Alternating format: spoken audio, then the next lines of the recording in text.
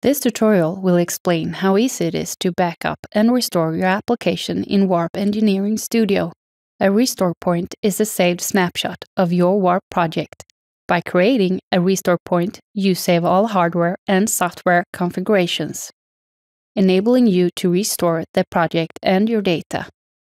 Establishing a restore point creates a backup copy of all data at that particular moment. This tutorial uses the hardware configuration built in the previous tutorial.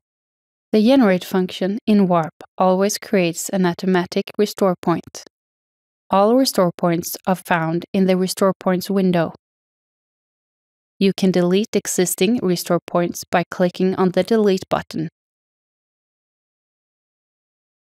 It's also possible to create your own restore point. Simply click on the Create New button, enter a name and click OK. Adding a comment makes it easier to remember which changes were made for each version. We will now make changes in the project and create a new restore point. The existing frequency inverter is selected and copy-pasted into the workspace. We rename the new object to BFI3 and connect it to the EtherCAT network. A new restore point is added by clicking on the Create New button.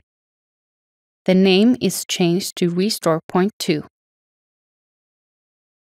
We'll add a comment to remind us that this version contains an additional frequency inverter. We can now click on the Restore button to switch back to the previous version of the project. Select Yes to confirm that you want to proceed to restore the project. Select the Restore Point 2 and click on the Restore button to open the latest version of the project again. To sum up, restore points provide a powerful function, making it easier for the user to back up and restore different states of a complete Warp project. We call it fast-forward engineering. Download Warp from our smart store and start to work smarter.